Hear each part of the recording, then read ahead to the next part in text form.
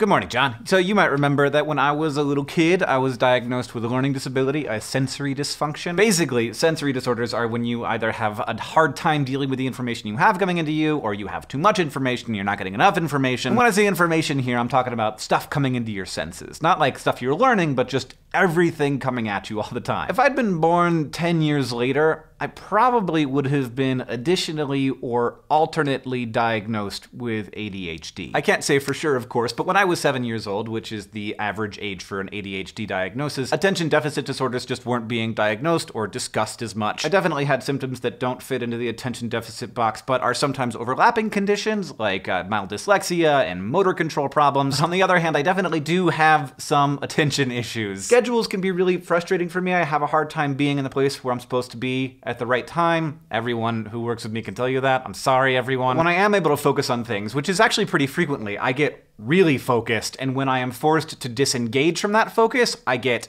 irrationally angry. I'm always searching for new things to create. You might have also noticed that. And I wear holes really fast in my socks because my toes never stop moving. They're going right now. I've gotten pretty good at managing these things with the help of friends and family and tutors and teachers, and thank God, an assistant now. How did I ever function without help? But I still often hurt people's feelings or annoy them by going somewhere else in my head when people that I care about are talking to me. As I've previously said, I'm often late for stuff, which makes people think that I don't care about them. And sometimes I have very difficult to control flashes of rage in grocery lines. But here is a general thing about psychological disorders, which we're discussing now on our new channel, SciShow Psych, by the way. Disorders are only classified as disorders when they're ongoing, frustrating impairments. And I, especially now, am less impaired by the different way that my brain maybe works. That's because of great support from family and from teachers, and it's because I've gotten myself into situations where the different way that my brain works is actually maybe an advantage rather than a hindrance. And it's also because of, like, economics. My parents took me to a handwriting therapist who was like, "Can you get this kid a computer? Because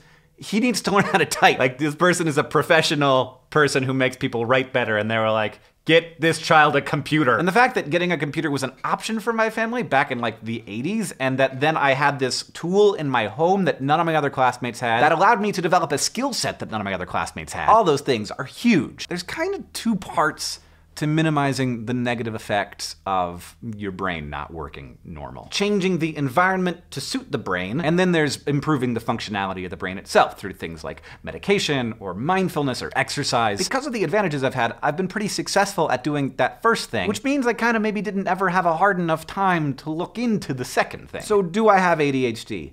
Maybe, but I'm definitely dedicated to doing my best to understand my own shortcomings and to develop techniques and habits to deal with them. And I've learned some of those habits by living inside of my own body, but I've learned others from people who have ADHD and are talking openly and honestly about it, and also from people who work with people with attention disorders. I think by now I've gotten through the hardest parts of living in my brain, you know? Like figuring out how to cope for all the ways in which my mind isn't perfect for the situations it finds itself in. I am proud of that. I think that it took a lot of hard work, but it also took a lot of help. Help that I got in spades because of my economic advantages, because I was diagnosed with a sensory processing disorder early on, and I had a lot of great tutors. In short, I've been very lucky, and I've had lots of help. If you think that you might have ADHD, I have a video to recommend for you. It's very good. It was the thing that inspired me to make this. Figuring out how to live in your own mind and your own body is like the task of your life. And there's no reason to think that you have to take that on alone.